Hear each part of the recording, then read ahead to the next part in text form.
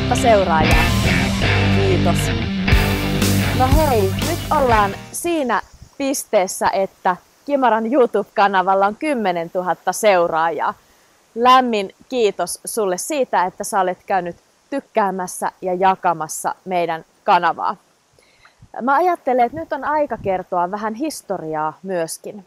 Eli meillä Gimarassa meillä oli pieni kielikoulu ja paljon internetkursseja vuodesta 2015 alkaen.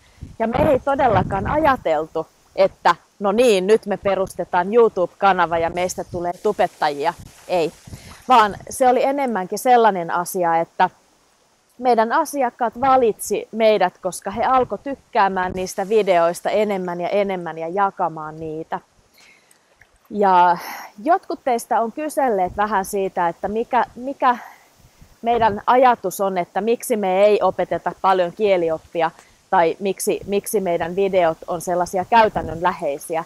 Niin se on myös se meidän metodi. Sä voit lukea, mä voin laittaa tämän postauksen jälkeen linkin siihen, että miksi me tehdään tällä tavalla. Me halutaan opettaa käytännönläheistä kieltä aikuisten elämän aidoissa kielenkäyttötilanteissa. Ja meidän ajatus on se, että kieli on sellainen asia, jota teidän kaikkien pitää käyttää. Ja sitten kun olet valmis, niin sitten voidaan miettiä niitä rakenneasioita. Ja kyllä me niitäkin otetaan, mutta me otetaan niitä aina siinä itse tilanteessa. Ja sama rakenne voi toistua vaikka 100 erilaisessa tilanteessa.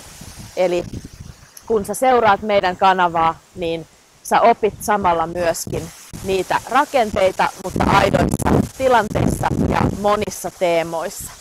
Meillä on aina 2 viikon välein uusi teema ja niitä teemoja on 7 ja aika paljon niistä teemoista on sellaisia, joiden avulla sä voit harjoitella myöskin ykitestiä varten.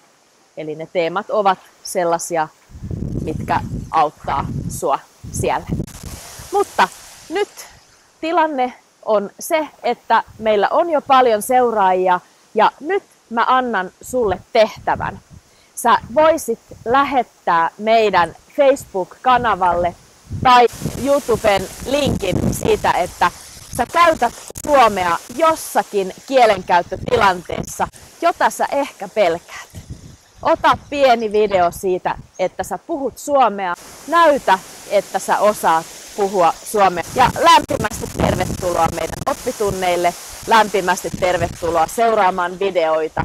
Jos tarvitset lisää neuvoja, niin meihin voi olla yhteydessä. Nähdään taas!